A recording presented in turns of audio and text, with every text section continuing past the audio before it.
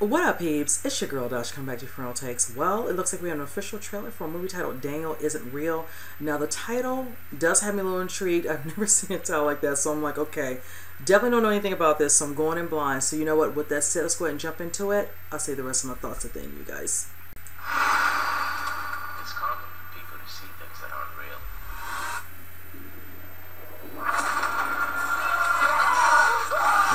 Ooh. Shudder. That's all I need to see. Ever seen things like this before? I had an imaginary friend when I was a kid. His name was Daniel. He was my best friend. He was my only friend. It's kind of a strange notion, but maybe you should try to connect with that part of yourself again. You need my help. Oh my goodness. Is that Patrick Schwarzenegger? Last time I saw Mandy. you bursting with imagination. You need to break out and live. I bet you can get a phone number from any girl at this party. You're a painter? Oh, Sasha Lane. Nice. I do photography sometimes. I'm here because you're here. I'm part of you. What's that thing? Behind me? Your shadow. I saw something full of danger. Mystery.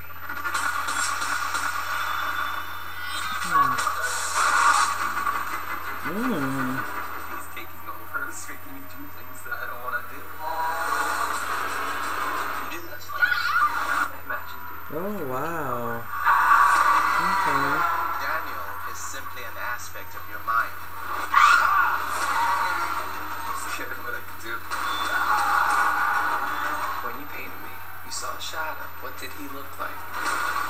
He's weak. He's lonely. And he's nothing without me.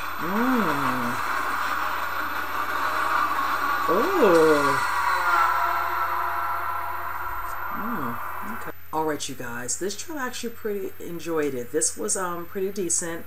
I'm curious how they're doing the imaginary friend aspect. Of course, he was, a little young boy.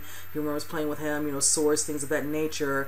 And of course, he must be seeing someone. I don't know if it's a therapist or not. He's like, maybe you need to lock back into that, whatever. And of course, clearly, I'm assuming from whatever he, unlocked, whatever from this, whatever it brought back his imaginary friend. Of course, he's much older now. I will say this, most of the cliche movies I've seen it, involving an imaginary friend, whatever, who might end up doing things, whatever, causes harm, and horrors I've seen in the past, never were they always, take on, a form where they grow and they're older, just like says circa the, individual kid, maybe it's a girl or it's a boy, whatever. It's always still considered, the imaginary friend is still considered young. So in this instance, Patrick Schwarzenegger plays the more older one. And it just looks like at first he is, sweet as can be, hanging out, the life of the party with him, kind of getting him, to kind of do things, whichever. And then he kind of starts to want to integrate himself a little bit more in the boy's life, whatever, and all, doing certain things that he's probably not aware he's doing, or making him do things as you clearly heard him say. So that part I thought was rather intriguing. I actually like that. Of course, we get introduced to Sasha Lane's character. I remember, if you all recall, she was in the Hellboy movie, recent one, with David Arbor. I like her. So she looks like he starts to, find someone he's interested in. They start hanging out. I'm curious in the part where she was, did the painting of him. She says, saw some sort of shadow. So I'm wondering, is she able to see him as well?